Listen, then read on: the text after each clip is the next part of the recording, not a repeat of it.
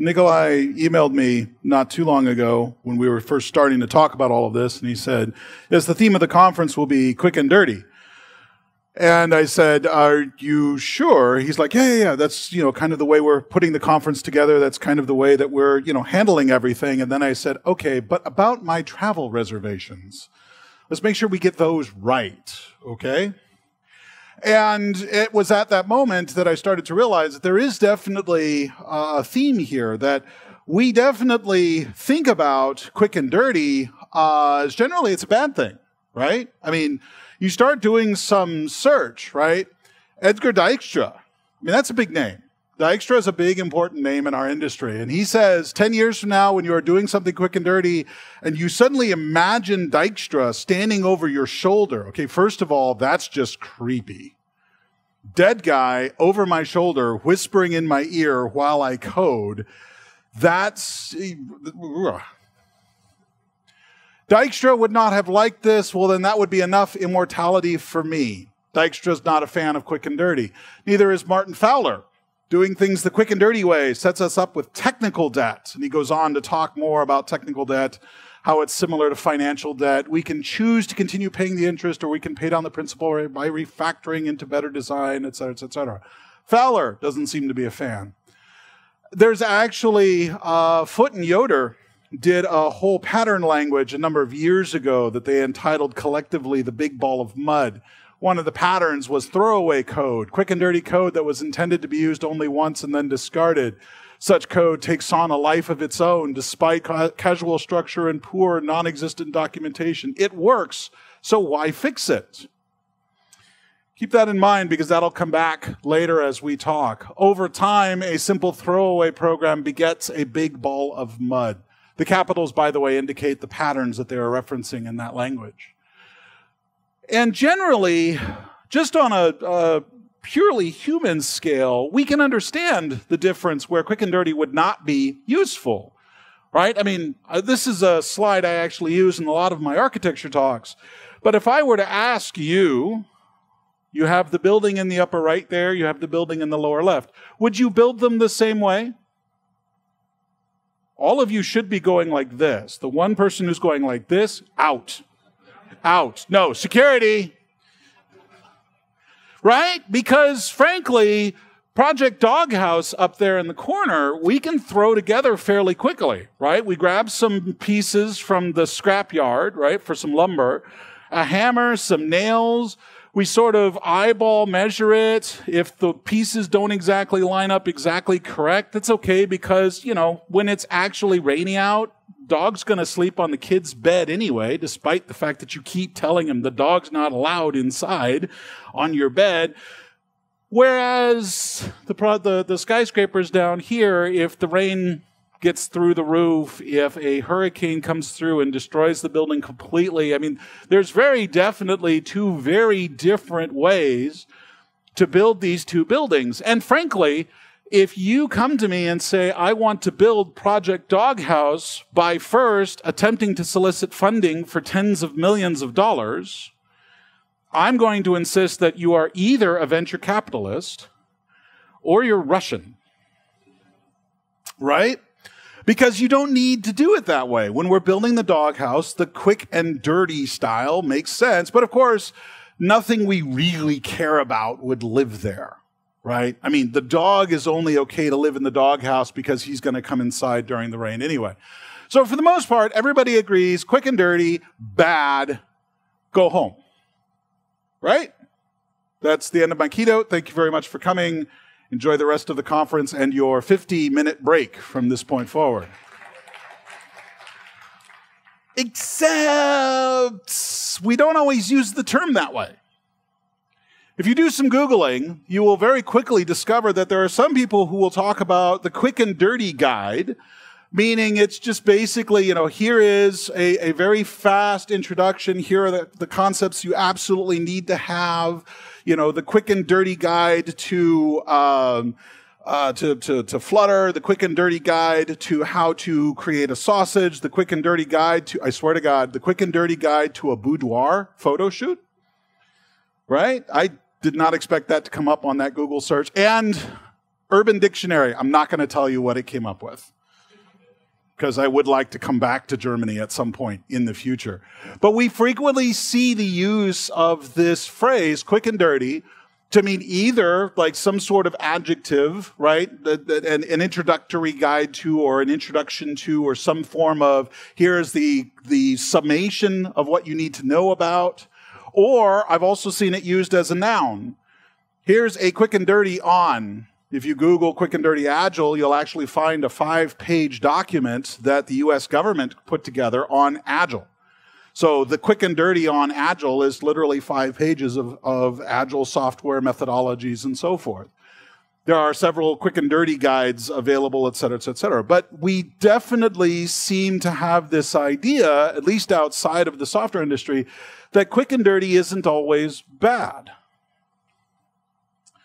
So that's where I kind of got the sense of the title from, that what we want is we want to be quick and dirty and right, but like most tools, this is one of those things that we really need to re-examine as opposed to just kind of, leaving it out there for other people to interpret for us. To stand up here and say go-to is always harmful, Mr. Dijkstra, is a good rule of thumb, but it turns out that that's only true about 80% of the time. There are cases where actually a go-to or its logical equivalent is in fact the right thing that will make code clearer. There's always exceptions to every rule.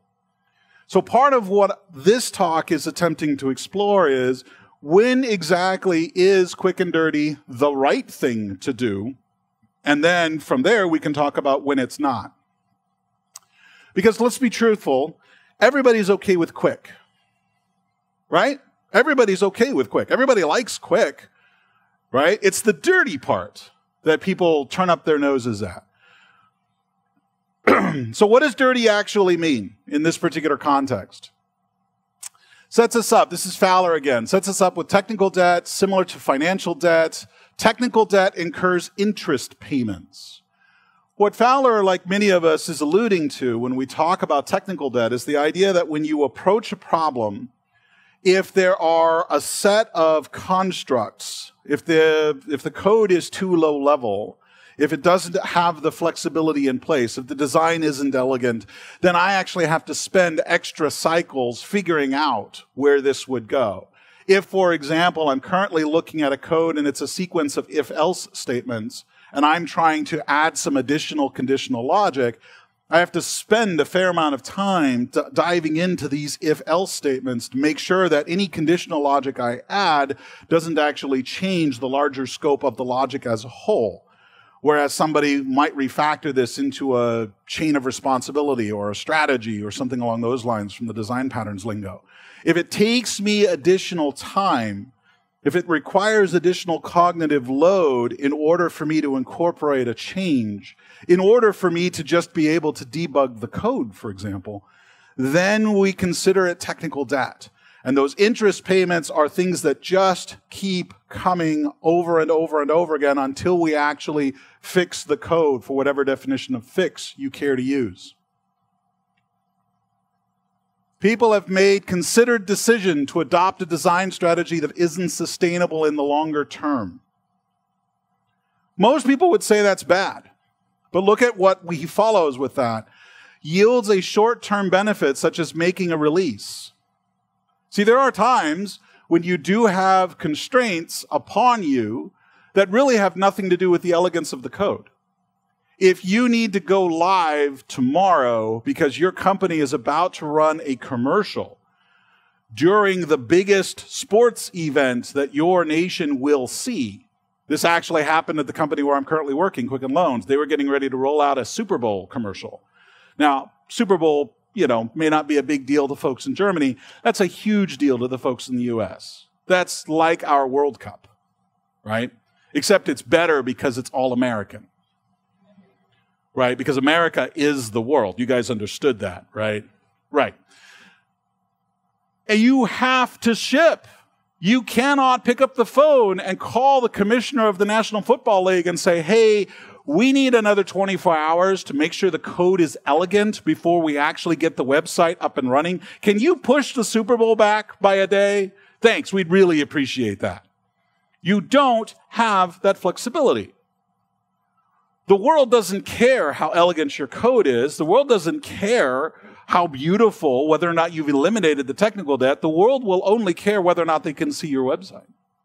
And so in some cases, we will take that debt on, we will take that pain on in order to meet a shorter term benefit like releasing on time.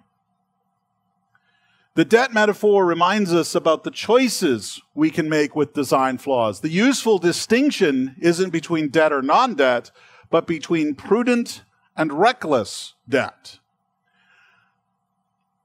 Fowler actually draws this out into a 4-cell quadrant where he has deliberate and reckless on one axis and deliberate and inadvertent on one axis and prudent and reckless on the other axis. In other words, there are times when we will deliberately say we totally understand what we are accepting when we add this technical debt. It's very much like financial debt.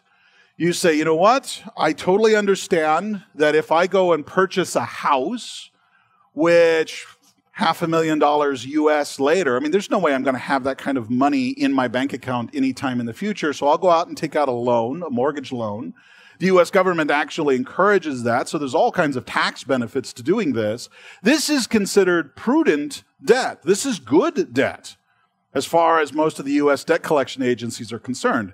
Now, if you decide to spend $500,000 on Pokemon cards because your eldest child is really into Pokemon, and you are absolutely convinced that 12 years from now, you will be able to sell them on eBay for at least $750,000 because gotta catch them all, right? And no, this isn't a personal story. It comes really close. This is reckless debt. This is debt that isn't necessarily great. You know, most people will not look at $500,000 of credit card debt as, in fact, a good thing. They will see that as bad debt.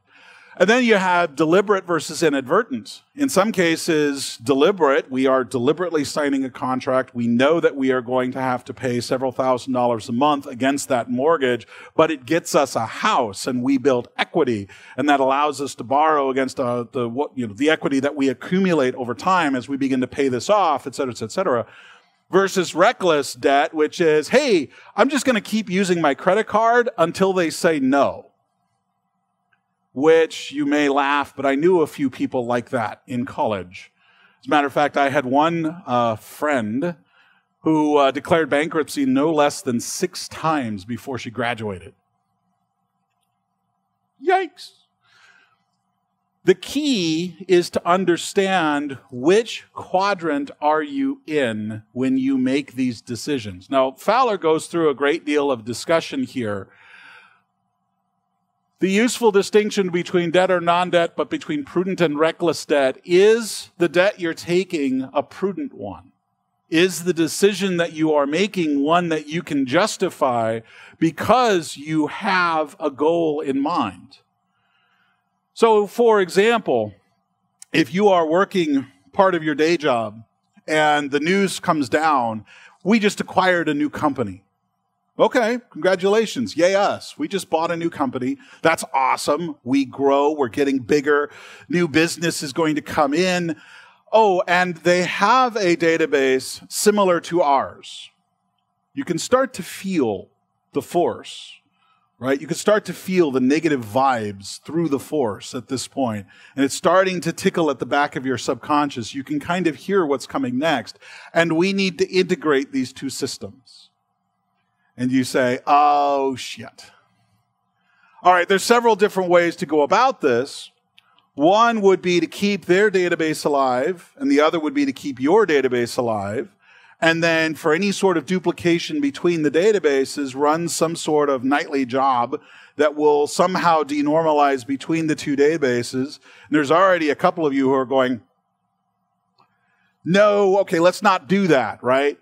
Because that would be a case of, that would absolutely be, in some respects, the easiest thing to do in the short term. Let them have their database. Let us have our database. The end. The longer term, though, you're not sure how well this will sustain out.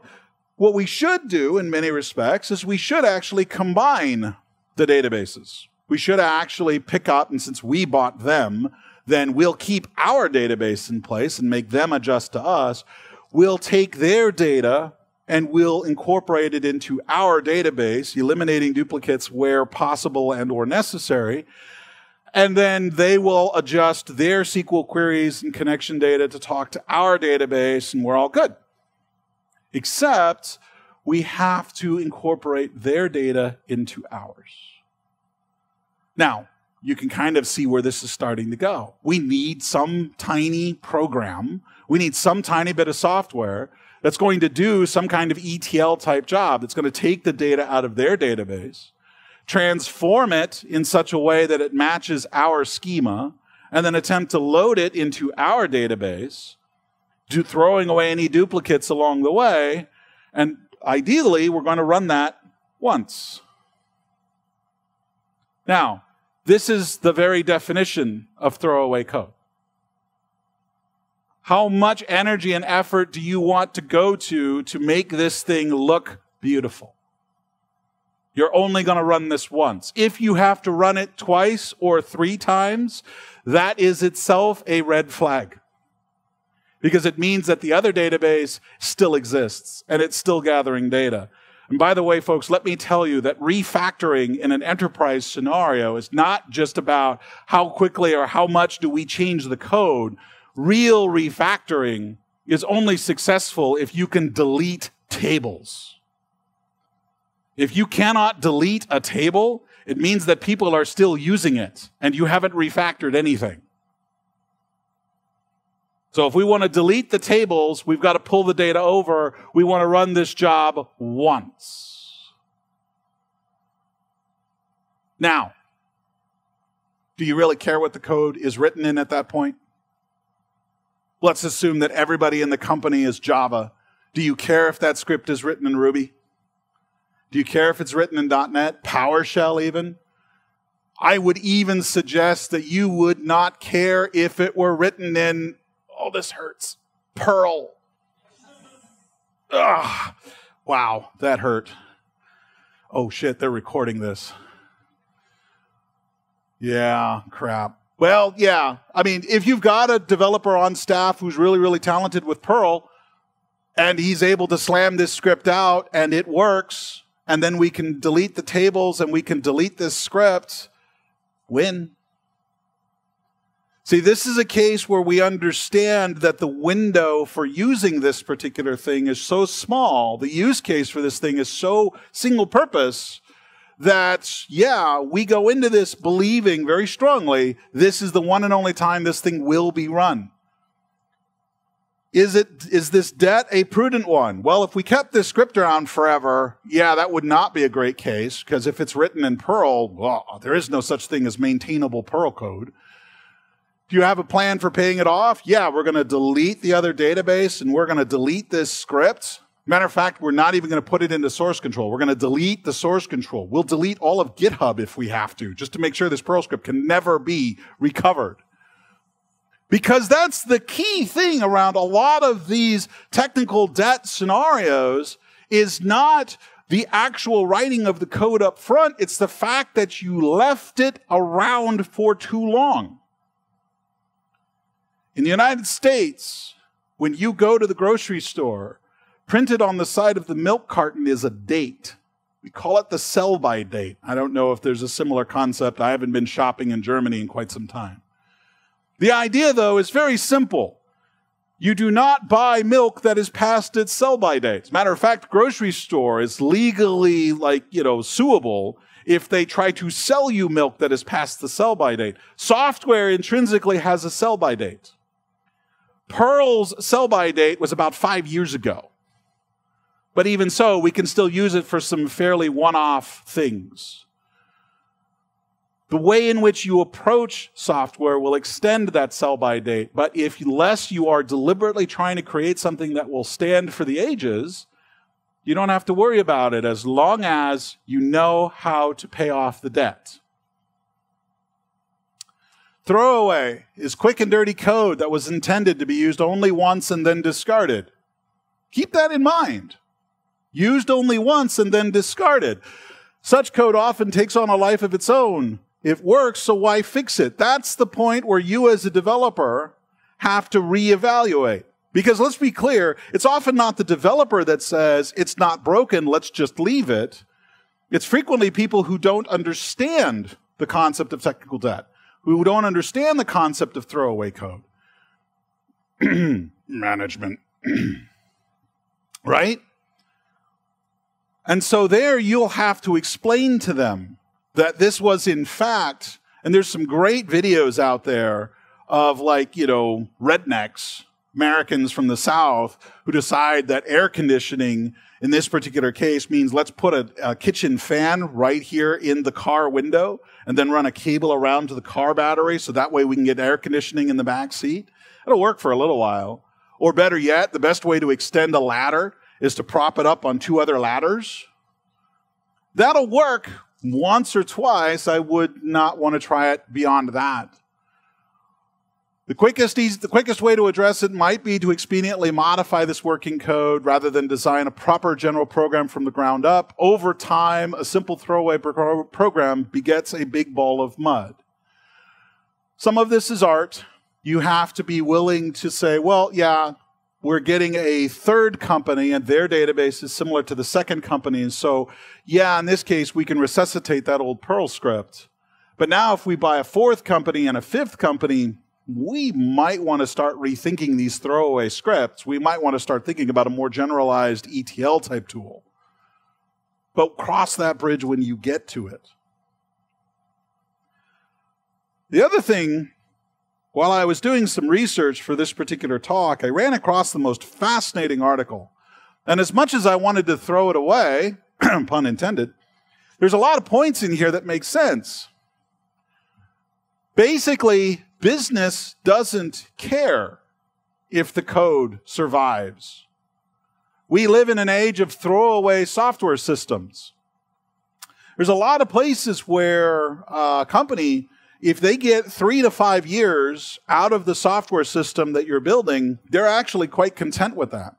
We have reached a point where rather than expecting that IT, programmers, consultants, whomever, rather than building something and then saying, we're done, walk away, and it will just continue to work for however long it needs to work, that was very much the mentality of a lot of the software systems back in the 60s and 70s. But by now, most companies have reached a point where they're like, to hell with it. I'm going to have developers as a part of my corporate cost structure. They're always going to be some percentage of how we do business. And frankly, if they ever got done with a particular program, I would have nothing for them to do. So the idea of them rewriting the same systems every 5 years or so, not a problem. We're actually okay with that. And by this, we don't have to worry about trying to create something that will last the ages. Because let's be clear, technology doesn't last the ages. The Java programming language is only now old enough to be able to drink. It just turned 21 not that long ago. And please point to me a Java system that has been running for 21 years. Because if you do, it's applets. You're pointing at applets. Is there anyone here who has a 21-year-old applet in production today? Show of hands. Nobody. One guy in the back. And he's being a smartass? Yeah, he's being a smartass. What's that? You started in the 80s. Okay, but do you have a Java applet that's in production? You do. Where is it? Sorry, Keynote on pause. Where is this applet? What does it do? It's sold by a company in Munich called AADC, and they started with this program 30 years ago, and they sell it now. They sell an applet. It's not an applet, it's scripting for, it's running now in HP software. But it's not an applet. A kind of applet, yeah. It's a kind of applet, but is it an applet? Does it descend from Java AWT applet? Yes or no? No. Okay. Moving on. So I'm still right. Yay. Can you still repeat the question? Can I repeat the well, I did repeat the question, but no, I didn't want to say the company name in case they wanted to fire the guy afterwards. So the point being simply that, I mean, if we go back and look at Java 1.0, you go back and look at code that was written back in 1995, today it's very much considered legacy code, right? As a matter of fact, code that was written in 2006 will be considered legacy code. Servlets and JSP and Model 2 and so forth. We're all about the Spring Boot these days, right? My point is that there is actually a certain amount of logic to this, because if we are constantly reinventing the stack, even if we're talking about, the same platform, every 5 to 10 years, Java comes out with a new notion of how we build software, and everyone goes, ooh, I got to do some of that, right? Then suddenly we want to throw away and rewrite all of that code, and we're back to the idea of we really don't need to build something to stand the test of time, because we're just going to rewrite it in 5 years anyway. On top of which, we now have a methodology that everybody wants to embrace. Of course, I refer to Agile. Is there anyone in this room who will openly admit that they don't want to be Agile, they prefer to be waterfall? Show of hands. Nope, nobody. Okay, cool. So we all want to be Agile, which means all of us are totally okay with the idea that we don't have a bloody clue what it is we're trying to build. We'll figure it out as time goes on. Because that's the whole point of all these iterations, right? We start with something, we get something out the door, the customer says, I like it, or the customer says, no, that's not what I meant. And we say, fine, we can throw out that iteration, or we can pivot, or we can do a variety of different things. But we already understand that we don't know what we're going to build. We're just kind of making it up as we go along. Hopefully, the customer is with us as we're making it up as we go along. That's what we refer to as that notion of agile iterations, the customer on site, et cetera, et cetera. But it forces us to embrace the idea that we don't know ahead of time what it is we're building. Because very bluntly, the amount of time it would take to figure it out is too long, and we want to deliver business value in the meantime. So by the very definition of Agile, we are deliberately saying, yeah, we're not sure. We may need to refactor all of this later. And notice how I use the term. I say refactor all of this when what I really mean is throw it all away and start over. It seems laughable on the surface of it, but the deeper you dig into this and the more time you spend in the enterprise software world, the more traction this idea actually has. And so something to think about, particularly when you start thinking about the next system that you build, are you really building something that will still be in production 10 years from now deliberately? And if so, then what would you do to make sure that it will outlive whatever changes come down the road? Because that's usually what happened. The technology, the industry pivots in a way that we didn't anticipate. How many people saw smartphones back when they looked at the first Windows phones and said, oh yeah, this is, Windows Mobile Edition, right? The Palm device. And so this is so totally going to be the next client that everybody's going to use. We looked at it and we said, yeah, that's pretty cool. But what does the Palm device have? Does it look at all like an iPhone? The nature of the industry as a whole is going to force us to rethink everything 5 to 10 years. So why bother trying to build something to last 20 or more? How many people are familiar with the company 37 Signals? Fair number of hands. If you're in the Ruby space, you know these guys. They're actually the ones who created Basecamp. They had an interesting article up on Inc., the business site. When we work at something, we pay careful attention to the details and take the time to polish every little thing until it's just right. We are known for a focus on quality. We take that reputation very seriously. It turns out that that's a problem. We recently began exploring an idea for a new software product. This sounds pretty familiar, right? Somebody's got an idea. Nikolai even mentioned it. We want to get to a minimum viable product. We want to get to something that vets the idea. We want to get to something that will verify that this idea has any sort of legs to it whatsoever. Will people use this? Will people buy this? Will people want this, etc.? For 6 weeks, we sketched out a bunch of ideas. All of us were excited and working hard, but a week later, we had almost nothing to show for our effort. 2 months had passed since we set out to test our idea, and we still had no idea if it would work. What happened was we forgot we were just building a quick and dirty demo for ourselves. They go on to say basically that, yes, you basically as a company, you become what you practice. This is something that we see echoed in a lot of sporting metaphors. You're basically only as good as you practice. Coaches will tell you that when you are out on a practice field, you should practice just as hard as you would in a regular game. Because when you get into a game situation, what you do in practice is exactly what you will do in the game because muscle memory, because reflex and so forth. And when you don't actually use that quick and dirty muscle, you lose it very quickly. The lean startup world embraces this notion of the minimum viable product, smallest set of features possible that still allows a customer to purchase a particular thing. So, for example, this conference, I mean, let's be blunt, it is a minimum viable product. You guys don't have a fancy mobile app that will show you the schedule. You guys don't have, like this really fascinating vendor space where you've got all these sorts of, artificial intelligence robots and drones and so forth. You've got a guy on a stage who thinks he knows what he's talking about. And it works. Matter of fact, if the AV had completely fallen apart, that would suck, but that's not the point. The point of the conference is getting people in a room that you want to listen to.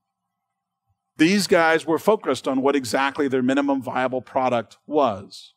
And they carried it out to that distance. And if it turns out that nobody had actually bought tickets to this event, well, then, the speakers get a lovely couple of days in Karlsruhe on somebody else's dime, and we discovered that this product doesn't work. But judging from the numbers of people in the audience, there's something here.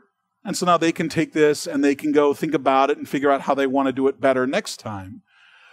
But in the lean world, in the startup world, they talk about the minimum viable product as getting you to customer number 1, and then getting you to customer number 10, and then getting you to customer number 100. And in some cases, many startup advisors will say, this may not mean doing anything with software at all. If you're trying to sell something, could you sell it without the app? Could you connect people? Think about Airbnb. Could I connect a renter and a consumer without having built an app? Sure, I could. Because I happen to know somebody who's got a house that they're willing to rent out, and I happen to know somebody who wants to be on vacation, and so I could literally connect the two with me being the human broker in the middle as opposed to there being an app broker in the middle. That's the minimum viable product for Airbnb. The point is you keep it lean. You keep it the smallest possible thing that could work. The extreme programming folks actually had a phrase for this. The simplest thing possible, or the simplest thing that could possibly work, depending upon who you talk to at what time in the XP world. Obsessing about quality too early in the creative process prevents a lot of good ideas from taking shape. I will suggest that it's not just quality. Obsessing about any particular itty, obsessing about the scalability, obsessing about the security, obsessing about anything that's not just the pure feature play in the very earliest stages of an idea can kill it. Now, in some cases, you might say, well, but the whole idea is built around the idea of scale and whatnot. Maybe those are edge cases. We'd have to discuss that, preferably over beer. When you're first ideating, when you're first gestating this idea in your head, when you're first talking about it with your friends, when you are first creating this thing, you need to keep a distinct and clear focus on what it is you're trying to do. You're trying to get that first version out the door. As a result, the wrong sets of pressures are brought to bear, doubts, deadlines, resource planning, all of this stuff is essential, but only later on. Once you've proven that the idea actually has merit. Once you've run the conference and you've gotten people here and you've built a small amount of momentum that you can carry over into your second event and your third event, it only happens after you get that first one out of the way. I see startups overthinking simple problems, adding too much structure too early and trying to get too formal too soon. Startups should embrace their scrappiness. And by scrappiness, we mean that willingness to just grab things, duct tape, baling wire, slam it together, get it out the door. Let's make it work. At Quicken Loans, the place where I currently work, we have, as part of our culture, we have a set of 17 isms. These are phrases that the original founder, a guy by the name of Dan Gilbert, who is now richer than God, he likes to use on a regular basis. And one of the isms that they toss off on a regular basis, which I heartily believe in, is we'll figure it out. We don't need to have all of the solution figured out at the time we start. We can bring a lot of this to bear later. Let's get something out the door now. And any problems that come up later, we'll figure it out. Part of this goes back to prototyping. Often in the software space, when you say prototype, developers go, because we have this fear. Everybody knows this story. Boss comes into your office one day and says, hey, the marketing folk, they want you to put together a quick prototype of a particular blah, blah, blah, blah, blah. They want you to do a prototype mobile app. They want you to do a prototype website. They want you to do a prototype watch app, whatever. Just by the end of the week. And you're like, okay, cool, I can do that. No problem. I've wanted to learn how to do Apple Watch iOS for some time anyway. So you sit down, you read a couple tutorials, you go through the process, you build your prototype, and then come Friday, your boss and the two folks from marketing come in, and you show them your prototype. And they are really impressed. They really like your prototype. Some of you are smiling. You know where this is going, don't you? And like an action star in a movie, you can start to see it right before it's too late because you're like, and they say, ship it. Let's use this. This is awesome. They turn to your boss. You have great people. You're like, what did he have to do with it? I'm the one who did the work. But no, you can't ship this. You absolutely cannot ship this. This is a terrible idea. But they do. And now you're on this mission-critical project forever. So then what happens? The next time somebody comes to you and says, hey, I want you to build for me a prototype, you say, I've seen this movie. I've lived this movie, maybe, but most of us actually haven't been through this scenario. Most of us have just heard about it from a friend, right? It's like the programmer force again. So your boss walks in, I want a prototype, and you can feel 50 million anguished souls all crying out at once. These are the programmers who lost their lives to prototypes that went into production. You know how this story ends. And so you immediately set out to do the exact opposite of quick and dirty. I will make this thing be a testament to the ages. Look upon my works, ye mighty, and despair. And your boss says, all I wanted was a prototype, and you haven't even finished with a hello world screen. You're fired. And you're like, that's fine because I knew how this was going to end anyway. I quit. What happened there? We lost sight of what a prototype was intended to do. A prototype should actually be a fairly straightforward thing to do. Set a hypothesis and then set out to prove that one way or another. And if this isn't what prototyping means, then you have a problem. That's the whole point of prototypes. UI and UX folks, they will use the term prototype. What they really mean is a design. What they really mean is a guide. This is what we want you to build for us. Let's go back to the notion of iterations here for a second.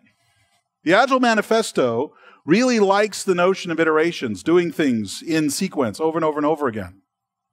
Responding to change over following a plan, working software as the primary measure of progress, et cetera, et cetera, et cetera.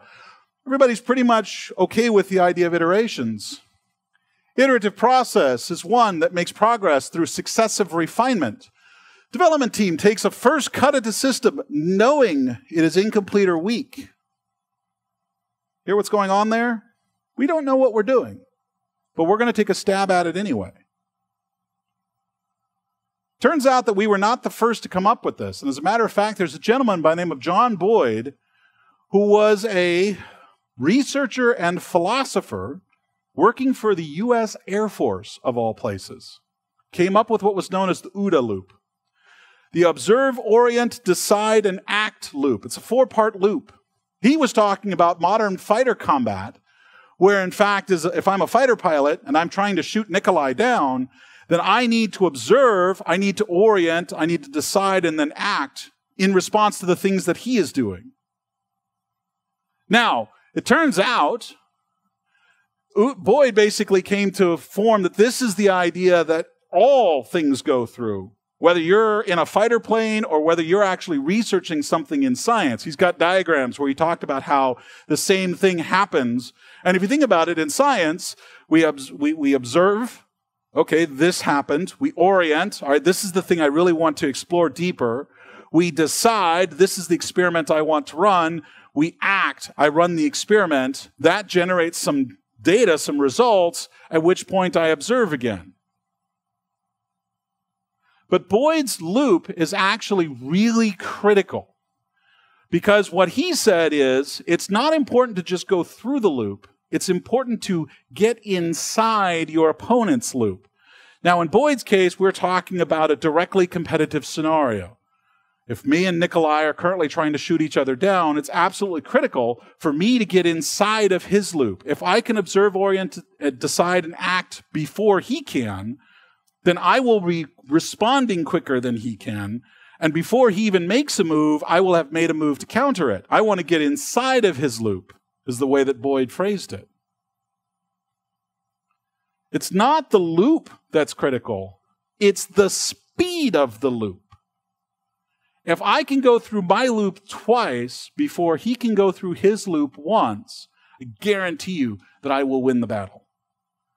Because while he's in the middle of deciding, I will observe, orient, decide, and act before he even gets a chance to observe the results of his action, I will win. And this is true of any competitive scenario. This is true in sport. This is true in science. This is true in everything. We want feedback quickly, which you can't do unless you've got something going. Going back to the Inc. article, the ability to run with scissors is a blessing, not a curse. You need that feedback. That initial iteration is your first run. It's your first feedback. And sometimes it's absolutely good enough. If the first iteration succeeds, great. Stop. Don't build it again. Don't improve it. Don't refactor it. Part of the problem is you. You sitting in these chairs. How many people here want to be known as a hack? How many people here want to be known as somebody who just throws shit together and gets it to work, but then cares nothing at all about elegance? How many of you would gleefully, I've got one guy who's like, well, maybe. Most of us prefer to think of ourselves as elegant craftsmen. Right? Complete with the nose in the air. We are craftsmen. We are artisans. We produce beauty and elegance. Right? And the idea of just slamming something out in the quick and dirty style turns us off. But it's a tool, folks. And if you take away the nuance around how terrible quick and dirty is, and you realize it's just a tool, now all of a sudden you can start thinking about it as a tool as opposed to an outcome to be avoided. Don't let your ego get in the way. When do we abandon the quick and dirty design? There's a bunch of criteria. You could probably figure it out for yourself. The fact of the matter is, to me, it's a rule of 3 thing. If I find that I have to use this throwaway thing more than twice, time to rethink it. Time to actually consider building something that will have better ability to pivot, better ability to adjust. And let me be very, very clear. Nobody, not me, nobody is suggesting that quick and dirty is better than creating real software engineering. But it is a tool. And it does get you that first iteration. And it does get you that feedback. And sometimes it is exactly what the problem calls for. So go, be quick, get a little dirty, and be okay with that. Peace.